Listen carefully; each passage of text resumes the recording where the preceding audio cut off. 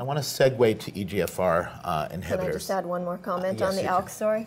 I think the key thing we also need to keep in mind is as we have a patient walk in the door and we know they're ALK, our goal is, of course, how do we get them from this point to as far into the future as possible, feeling well, living their life.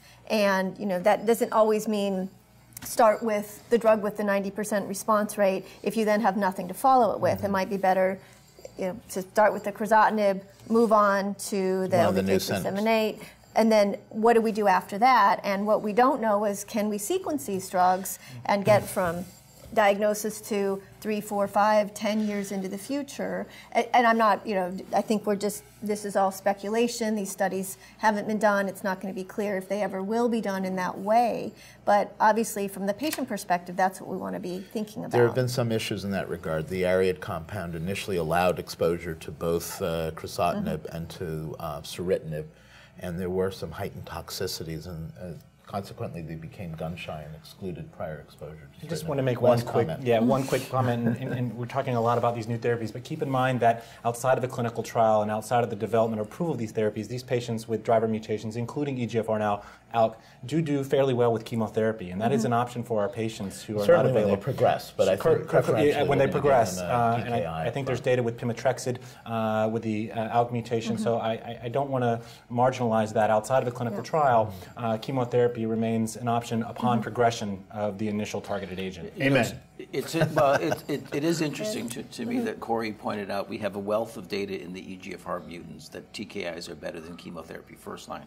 We have no data. No head-to-head data, not frontline. Yet, but I think many of us have used the targeted agent in the targeted population. It's conditional approval allowed any line of therapy. And certainly if we pre-identified somebody as ALK positive, given the response rates, it seemed pointless to start with chemotherapy. I wouldn't say pointless. I mean, we can. I agree with Heather. I wouldn't dismiss chemo as having a role. Speaking of EGFR inhibitors, okay, moving on to EGFR. I think, again, that's still a much higher percentage than the ALK positive, 10 to 15% of our population. If you're of East Asian ethnicity, a female never smoker with adenocarcinoma, it's about 65%, based on data from the IPASS trial. But as Ben has pointed out, inevitably these patients develop disease progression. So there's been some very interesting, some very early work on agents that are specifically designed to address that issue. And if Heather, you could start with that. Right, and this has been a really exciting year for that. I've spent many years in working with multiple trials of compounds that were supposed to work after erlotinib resistance developed, many of which worked very well in the laboratory setting but failed to work in people. We did have exciting data with the afatinib and cetuximab combination with phase 1 presentations a couple of years ago, and that is a combination where we are seeing response rates somewhere in the over 50% range, but the confirmatory trials with that haven't been done. And now this year we finally have a couple of compounds where we have, albeit small numbers in phase 1, but where we're seeing response rates for patients who have developed resistance, primarily on erlotinib. There were a few patients who had had gefitinib previously. And so we heard a little bit about this at ASCO with the CO1686 compound, and then the Clovis compound. And then at the European meeting this fall, and then again at World Lung, we had updates from both of them. And so at this point, as things stand, and of course these are ongoing phase 1 dose escalation trials still, so we're still very, very early. But with the AZD9291, the latest waterfall plot is quite impressive. And they even, when they looked at the T790M, which is of course the predominant resistance mechanism in patients who have EGFR mutations, and that was sort of the challenge. We could never get anything to work against T790M. They had a 9 out of 8 or 50% response rate for those T790M. 9 of 18, sorry. That was the wrong number. Yeah, 9 out of 18, that's how we get to 50%. So the 9 out of 18 response rate, which is quite impressive. And even many of those... We're starting to get into Novartis, sort of ALK numbers for second generation. And to Mark's earlier point, that's just the resist. I mean, the majority of those patients were on the downside of the waterfall plot where they were getting some clinical benefit.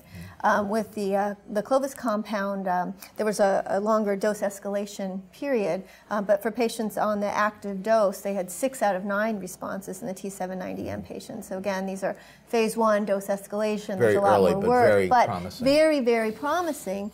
And really, this year, or 2013, was the first year where we saw single agents that could work against T790M. So I'm quite excited about that for our patients. Mark, if you could comment on this, the toxicity seemed to be different as well.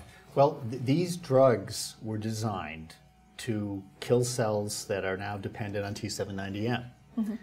They also are extremely effective against single EGFR mutants. What they don't do is effectively inhibit wild type. So the usual side effects we see of rash and diarrhea are really pretty rare. Yeah. They are targeted drugs, though. They're going to work really well up front with one mutant, and they're going to work with T790M, but they probably wouldn't be the obvious ones to work if you had another mechanism of resistance. And as you know, we only find T790M in about 60% of the patients. I think these drugs, though, are going to be game changers.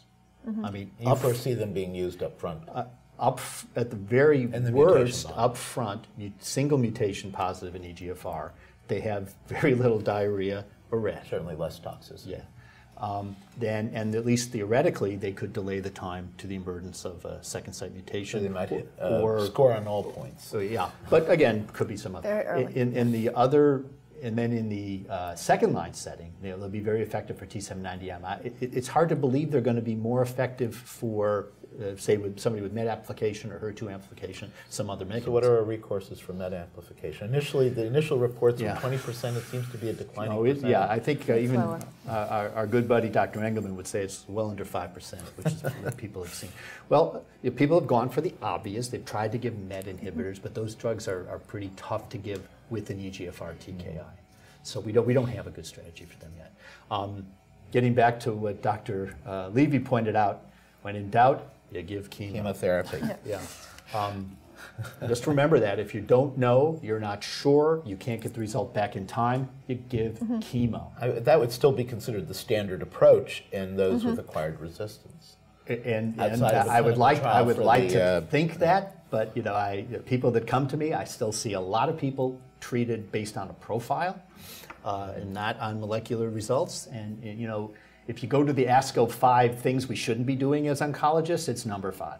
You only give a targeted drug to people that have the target.